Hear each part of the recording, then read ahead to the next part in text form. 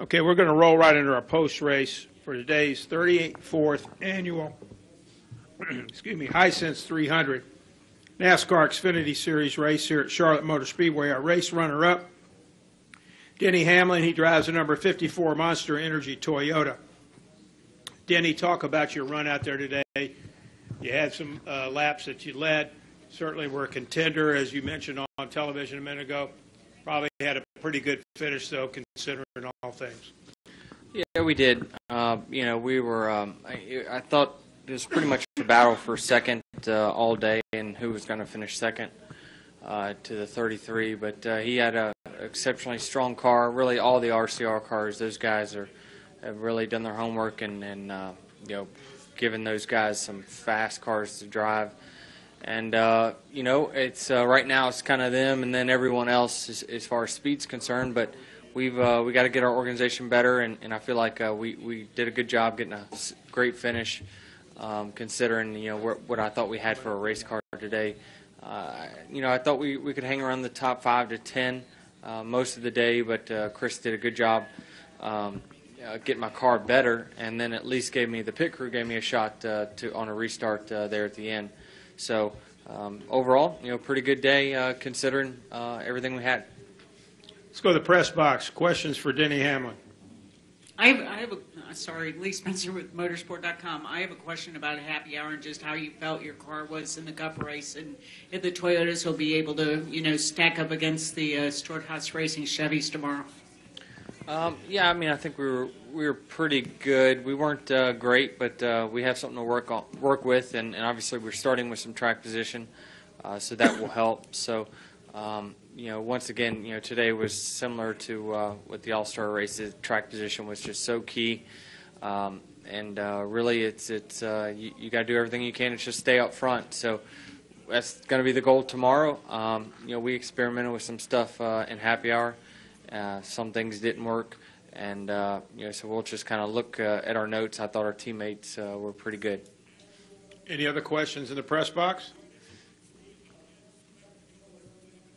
Anyone else? Let's come back downstairs. Pete Acabelli right here from the Associated Press. Pete Acabelli, Associated Press. Denny, do you think that with the All-Star race, a strong run today, do you feel like you've got a lot of confidence going into tomorrow? Do you feel pretty pumped about your chances? Yeah, I don't feel like there's anything I can do to drive harder or better. Sure, I can do some things better here and there, but it's just you got to hope you got a fast car. And, obviously we had a fast car last week. We had track position and won the race. This one we got some track position late, and we made our car better. And got a second place finish. So I feel like there's some things about my car I wish I could change, but that's the tough part of NASCAR racing is that you got to tune it and get the car handling as good as it can. And what's going to be key is going from daytime to night tomorrow. It's going to be a very, very big challenge to make your car good at both. So as far as confidence is concerned, I'm as confident as ever. I think that we could.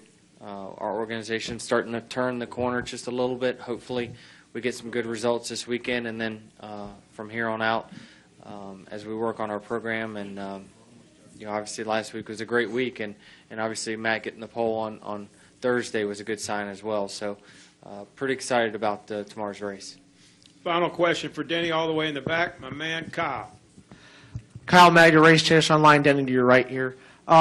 Just talk about that final restart there with Austin. I know it was hard holding him off there, and then when you finally you tried to maneuver around that lap car, and Austin got around you there. Just talk a little bit about that, and also the speed of the car today as well. Yeah, I thought our only shot to hold off. Well, I thought that when the 33 gave us the outside, that was a big advantage for us if we could stay with him through turns 1 and 2. We were. And it allowed us to get position on him and even get him shuffled a few spots. That was all good, but his car was just so fast, he just overcame that track position that I talked about, and I needed to stay on the bottom. My car was best on the bottom. His car was pinned to the bottom as well, so I needed all the lap cars to move up high, and all of them did except for the 97. He gave us the high line, and that killed us and killed our chances from that point. Once the 33 got to our inside, so that's racing. That's part of it. You got to maneuver through it, and we just didn't do that good of a job. Denny, thank you very much, and certainly good luck here tomorrow night. Thank you. Thank you.